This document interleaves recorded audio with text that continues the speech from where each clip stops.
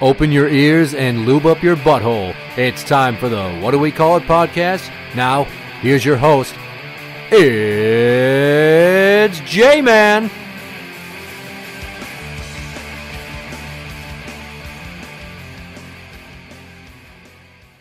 Welcome to the What Do We Call It podcast. I'm Jmann. And I'm number one fan, Tim. Try to squeak out some episodes here before they put in this soft stay-at-home order. It's very, very soft. I actually saw on a Facebook page I'm a member of because I have an ATV. Yeah. And they're all sitting there saying, it's like, oh, we're going to go do some social distancing this weekend. Who wants to join and everything? I'm like, can you really do that? You know, I thought we were supposed to stay home, you know, and not really go anywhere except go to the store and stuff. What I pictured, because I didn't listen to the announcement. Yeah. What I pictured was very hard, you know, don't leave your house unless you absolutely have to. Well, I find out that you can go to parks, you can go anywhere you want, really. You just have to stay 6 feet away from people and try not to go places. Yeah. So there's like a whole shit ton of people on his Facebook page that are going to go four-wheeling this weekend, and I'm really tempted to join them, except it's supposed to rain. And I don't imagine riding a four-wheeler in rain's fun. Yeah, well, here's the thing about that. It sounds like our governor has a step-by-step initiative planned where he's going to keep increasing the level of... what's the word I want? Control over the population, and that this soft stay-at-home, if people abuse it like that, he will immediately go into a 3-week-long fucking hard lockdown. Yeah, that's how they usually take away your freedom, is they slowly ebb away at it little by little. I question why they didn't just do a one-time, across-the-board federal lockdown. You notice that Trump went from having a very laissez-faire attitude about it to taking it somewhat more serious, and now he's already kind of walked back on that sobering sense, and he's kind of mocking this. Like, well, in a few more weeks, we got to open everything back up and jumpstart the economy. Well, he's hoping to. He's not saying we're going to. You know, he's staying positive about how quickly this can be over. My guess is 2 months. Things might finally be back to normal. You hope. Yeah, I'm guessing. I don't know. I'm not an expert or anything. But, I mean, yeah, from what I understand, it was an article I read earlier that one of his advisors is saying, you know, we talked to him. He's receptive about it, you know, but he does remain hopeful that maybe this will pass sooner than people are predicting, you know? Right. Well, one thing is that I've still been working, you've still been working. Starting Monday, they told us, don't come to the office unless you absolutely have to do something you can't do from home, otherwise work from home. And now they've got these calendars and these chat groups in Microsoft Teams that we're supposed to use to put our hours we're going to work on the calendar so they know what we're doing. And if we don't have enough to do, we have to take PTO, which sucks. Because, I mean, they're the ones that are telling us we can't work. There's shit we could do if we could go to the office. But to be told, well, you'll have to take PTO. I'm not responsible for there not being enough shit at my disposal. Everybody else is. It's the group homes that say no visitors. It's the nursing homes that say no one can come. I've still been visiting my clients when I can, the last few. Mm-hmm. But I'm doing it outside at a distance of 6 to 10 feet. They're up in the air about what my job's going to be doing. Mm-hmm. I mean, you know what my job is. So yeah, working on the road. Yeah. So we're getting actually into our busy season where we need to start being on the road and basically painting the roads. I mean, striping and everything. And as of right now, we're learning things day by day, whether or not we're going to be there. And there's a lot of guys hoping, well, if they do shut us down, you know, can we tap into our EMB because this is something that's beyond our control? Aye, but you got to burn like 40 hours of your paid time off before you can get your EMB, I would thought. Yeah, you'd have to. And some of the guys are thinking, well, maybe they'll waive that. And I was like, they're not going to waive that. They're not. Will I be working next week? I have no idea. Well, the last few people I saw via phone video conference. The Department of Human Services has allowed social workers now to meet with clients via online video conferencing applications. That must be annoying. The downside is that if I normally go see a client, let's say I spend 15 to 25 minutes talking to them, well, I can sandwich that with travel time on either end, and it builds up my time that we charge these counties that these cases come from. So it's more billable hours for me to make my time more worth it for the company. Instead of, that being an hour, now I have 18 to 24 minutes. And I'm seeing my billable hours start to slide, and it's like, fuck. Trying to keep busy. Yeah, and actually, one thing that might come out of all this in regards to stuff like that is you might see more people being told work from home and probably getting fewer hours because the companies are going to realize, government agencies, companies, whatever, are going to realize that they can do this stuff a little bit cheaper by doing things certain ways. Oh, always. It'll, it's the possibilities of what can happen are pretty wide open right now.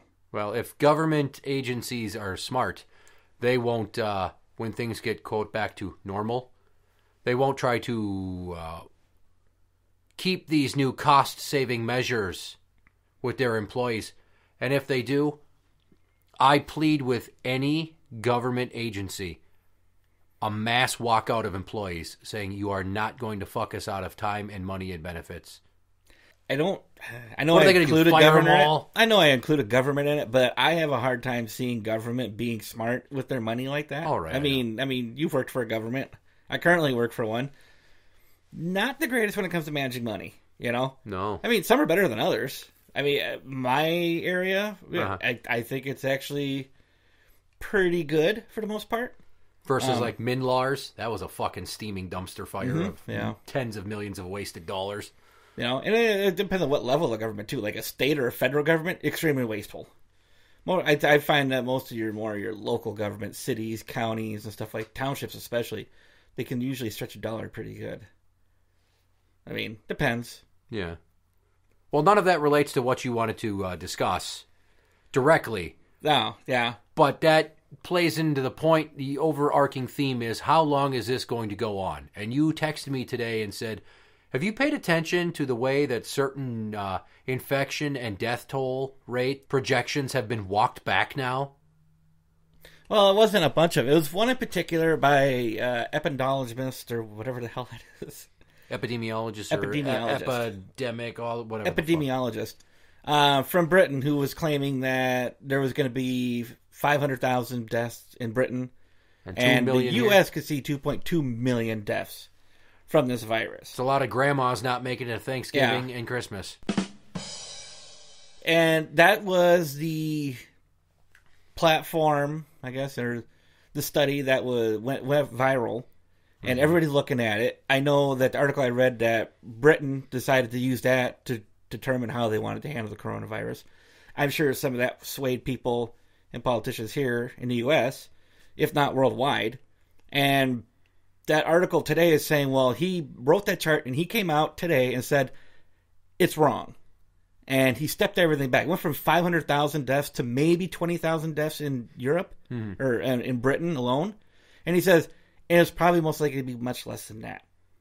Because even though the virus is spreading fast, the amount of people affected by it isn't as high as they were saying. I mean, people are catching it, but I guess a lot of people aren't even showing symptoms. I remember the original projections I saw for the U.S. were 96 million infected, 500,000 deaths. I don't think it'll be that high. Well, no. I mean, here in Minnesota, what it's been... 2 deaths. 2 deaths. So far. From the day it got here, which we don't even know when it got here. But the number of cases has been growing exponentially. However, big caveat, there's not enough testing kits. They've refused testing a shit ton of people, and by the time they have the kits to test them, these people will have gotten better, not known if they've had it, probably not going to get tested to see if they have antibodies after the fact. They're working on that, though. They won't get counted in the overall numbers. They may at some point. One of the other discussions that my coworkers were talking about is, well, it wasn't, well, okay, they were discussing how scientists are trying to figure out how to test for the antibodies to see if somebody did have it. So they can go back, even if I go to the doctor 6 months from now and be like, you did have it. Okay, we can add to the tally. This person had it, wasn't hospitalized, this is the age group and everything like that. So they can keep track of what this virus does. I would wonder if they would actually go to all the trouble of wasting all those test kits and supplies just to kind of get the actual figure. I would think they would, because there's going to be a political motivation behind it. Go on. Now, well, I want to back up a little bit. Okay. So how many cases we have here in Minnesota? Was it 186 or 296? 326. Is it up to 326 now? Yes, I know the yeah. number went up since Monday. It's been going up. It's been going up. The number of people who have recovered from it are currently standing at 120. And that's for people they know who had it and have recovered from it. So here's my question. I don't know if you know this or not. I don't know.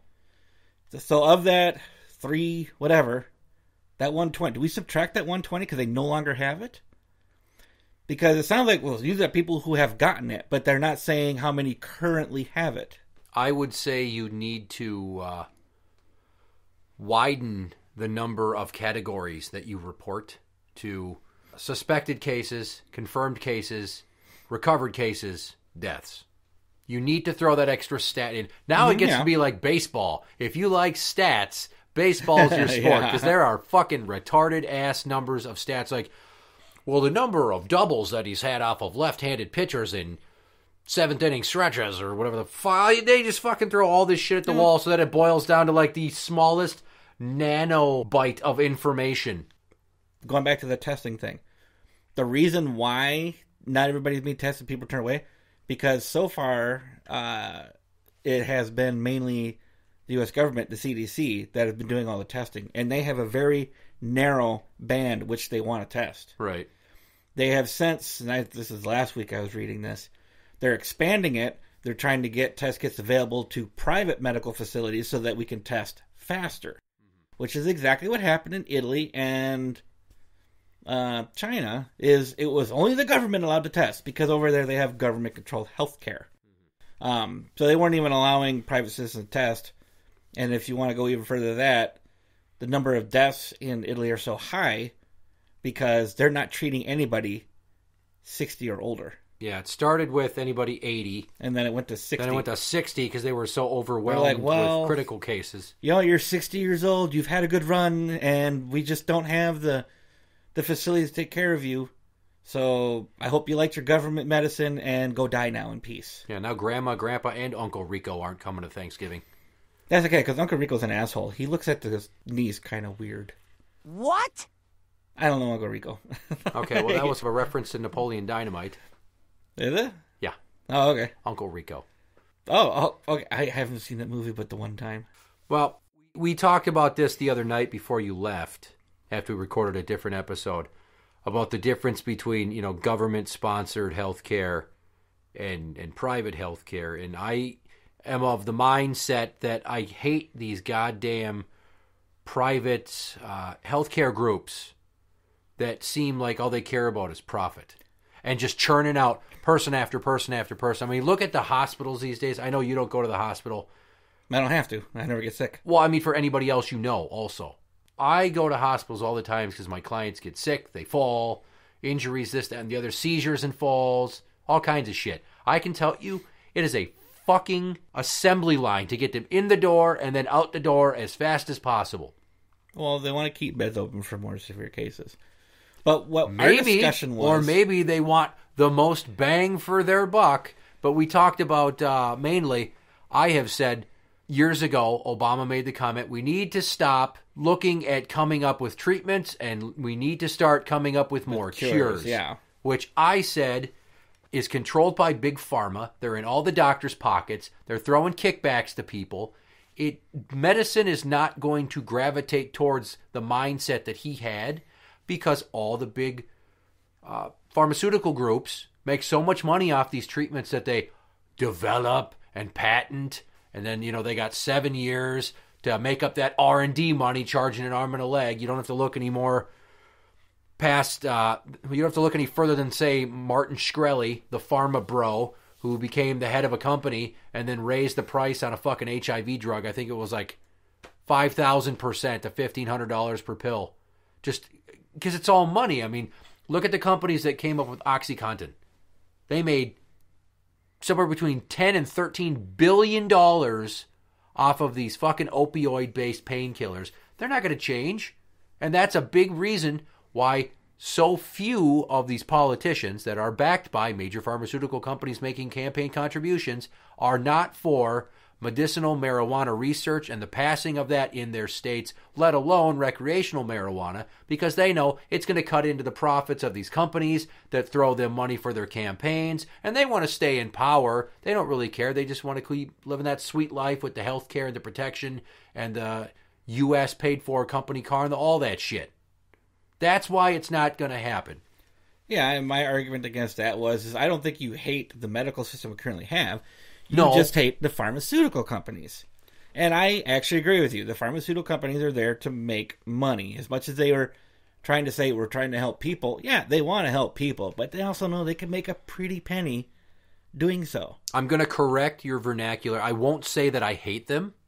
I will say I'm dubious of their intentions, because how do you trust a company that seems to be so profit-minded when they say, oh, here's this next big thing that we're going to help you with, but suddenly they come up with a new drug because the patent wears out on the old one, and they can't make as much money off it because the generics are going to come out, and they're not going to make that fucking hand-over-fist cash off of whatever antidepressant they came up with 10 years ago, 3 years of development and research, approved in 7 years of top dollar billing before the patent runs out. Oh, suddenly we've got this brand new antidepressant that's better than the last one, and we've got 7 more years of bringing in that big fucking cash. And how that relates to the coronavirus thing going on right now, the coronavirus pandemic going on right now, is everybody's racing to try to figure out how to make a vaccine. Now, honestly, right now, there's not enough knowledge for any one person to corner the market and make it profitable. They're all just throwing shit at the wall to see what sticks, and they're starting to do some tests with old malaria drugs like hydrochloroquine, malaria and stuff like that. And at first I'm like, oh, hey, that's cool. That sounds promising. And then you hear the other day that there's an old couple that they tested it on, and the guy died and the woman's critical. No, you're misunderstanding that story. That wasn't because they tested it on them. Those people saw that same chemical is in the fish tank stuff that you can put. Yeah. That wasn't like, here's a pill that'll help you. They went and they're testing it. No. They're testing. That's how they got this drug, is they're trying an old malaria drug. They're trying an old malaria drug, but these old people went to a fish aquarium shop and bought the stuff. It's supposed to eliminate the algae in your tank or something like that, and ate it. Hold on. That's the story I was told. We're going to, told by who? Let's fact check that, because that's the story I was told. These people took these pills. He died, or is it she died? One died and one's almost dead. Husband and wife poisoned themselves trying to... Oh, well, there we go. Chloroquine phosphate. Jesus Christ. Boy, K-Fan wasn't reporting that wrinkle in the story. No, of course they're not. Because it's fucking K-Fan. Well, what does that have to do with the price of tea in China? It's fucking sports channel, man. All they know is stats. K-Fan actually covers a lot more than sports. Wankadoodle. You don't listen to the Bumper to Bumper program. I don't listen to K-Fan. Yeah. I'm pissed off because they took over 103.5, and that used to be KTLK. And I like listening to KTLK. K-Fan's 100.3. That's the... Oh, yeah, I'm sorry. No, that's what... K-Talk got bumped to 103.5. Got 103.5, yeah. And that's a shitty fucking station. I can't hear anywhere up in this area. Try turning on your radio, Timothy. KTLK is readily available in most cars via the FM band. Yeah, so when I heard that the other day, that these people, and they didn't mention the part, and maybe it hadn't come out yet, that they self-medicated with this, but I went to work, and a woman that works at the front desk, she's elderly, her husband's elderly, obviously, and I forget whatever condition he has, that he takes that shit, or has taken that shit in the past, and it's helped him. And I'm like, oh, good, maybe we're on the cusp of a breakthrough here. And then you hear about these people, I'm like, what the fuck? Well, yeah, what these people didn't take into consideration is the other chemicals that are in that pill they ate. Well, it's just like, was it Coumadin that has fucking rat poison in it?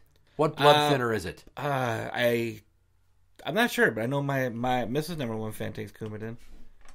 Hold on. I wouldn't be surprised if it's got it in there. Blood thinner. It's like smoking cigarettes. Poison. I mean, roll your Coumadin. own. Warfarin.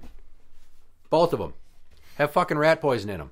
And then you just think, Jesus Christ, what kind of weird diabolical shit are they going to find out? Now, is it all the chemical makeup of rat poison, or just one ingredient in rat poison? It because must be some enough things to like that relate to it. in the proper dose isn't bad for you. It's not great, but it's not going to harm you. Yeah, what the hell did they come up with Viagra for? And they're like, hey, everybody's getting wicked boners. Wasn't that supposed to be some kind of heart medication? Yeah, something like that. Blood Well, it pressure doesn't work for like, your heart, but god damn it, it makes your pulse race. Boy, I feel like shit, but I could probably fuck my way through a brick wall right now. Saddle up. Wife's not here and the dog's here. Rover.